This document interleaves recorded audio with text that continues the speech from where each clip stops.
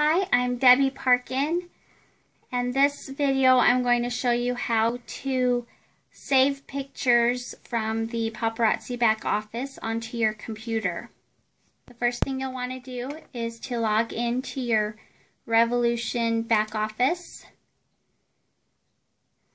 And then up here on the top, you will want to go to Orders. And then you come over here on the left-hand side and click New Order. And this will take you to the Paparazzi shopping cart. I suggest when you place an order through Paparazzi that you save the pictures right then and there so that you know for sure that you'll have them, as Paparazzi changes their inventory a lot.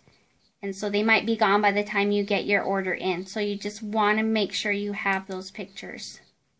So what I do is I go down to, I minimize the screen.